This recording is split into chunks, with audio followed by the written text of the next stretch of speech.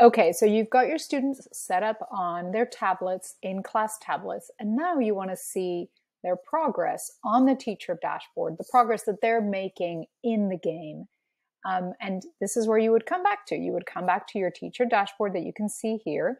Last time you saw I had set up the wizards. I've since gone up to set up other classes and I've populated them with other students. But right now, let's go see the progress that the wizards have made. Here you would see just general, like if you click students, general, how many modes have they completed, how many games have they won.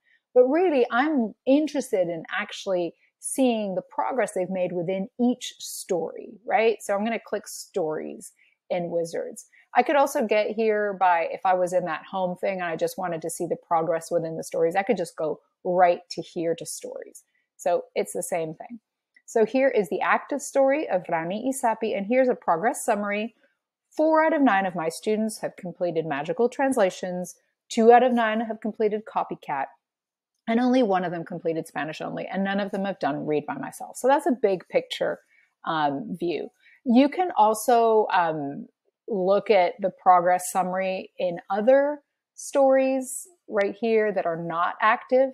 But right now we're going to concentrate on this active story. So if we want more details about who in the wizards class did the magical translations and the copycat, we would double click in here or single click into this more detailed view. And here you're going to have the full list of students in the wizards class. This has all been populated with dummy information, so don't look too hard at it.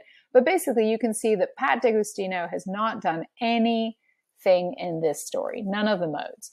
But Felipe Jones has done magical translations one time, he's done copycat 1 time, and Spanish only 1 time. And he has not done read by myself. He's earned a total of 9 gold keys, because just so you know, you earn 2 gold keys for magical translations, 3 gold keys for copycat, 4 gold keys for Spanish only, so that's up to 9. And if he had done read by myself, he would earn 5 gold keys for that. But anyway, so here you can see Crystalana and Andy Barry also have done some work down here. Now, what about the games that are part of that learning path? You would click here under games to see how all these students have done. Again, this is all dummy information, so don't look at it too hard.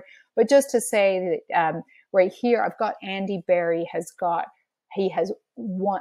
A number 1 means that he won it, AKA he got it 100% correct 1 time. So each win you will see here on the teacher dashboard. And a win is when they got 100% correct in a game. So that's pretty good going for Andy right there. So let's see, that's pretty much the main things that I just wanted to show you, and you can go and look at that for each one of your students. Enjoy following your students' progress. It's pretty exciting.